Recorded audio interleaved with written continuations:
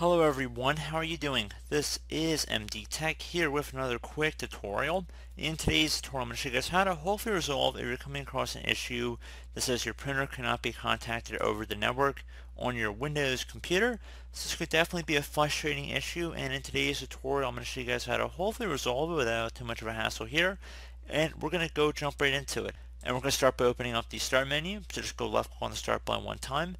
Type in Services. Best match should come back with Services right above App, so go ahead and left click on that.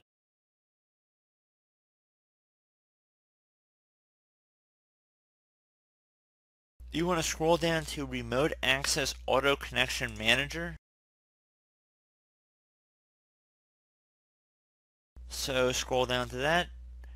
It shouldn't be too far down the list here. And double click on that. Startup type should be set to automatic, so click inside the drop down, select automatic. Service status, you want to click the start button and then select apply and OK. Now that that's done, you want to go ahead and double click on it.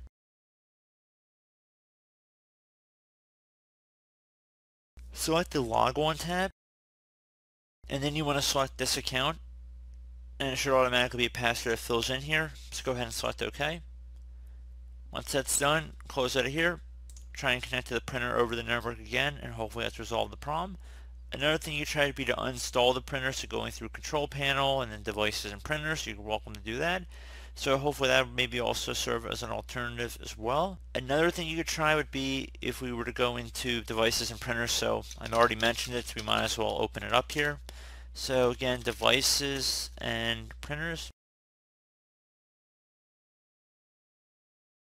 I'm actually going to go through the control panel for this one. You can go through the modern UI settings as well on Windows 10, but I want to make this tutorial applicable for Windows 7 and Windows 8 users as well. So we're going to go through the control panel, so no big deal.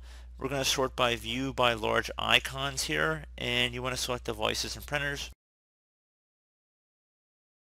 So like what I was saying before, if you want to delete a printer and reinstall, you just would left click on the printer and then select remove device, and then you just would reinstall it. And otherwise, we want to go make sure our IP address looks correct for our printer. So you want to go right click on the printer, select printer properties, whatever printer you're having the problem with. Select ports, and there should be an IP address on the left side. You want to go ahead and make sure that one's selected, so it should be like 192 dot and then just followed by a bunch of numbers.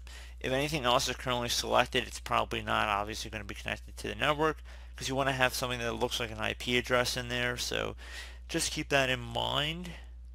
Might also point you in the right direction here, so close out of here. And like I said, I do hope that one of the methods I went over in this video helps resolve your problem, and as always, thank you for watching, and I do look forward to catching you all in the next tutorial. Goodbye.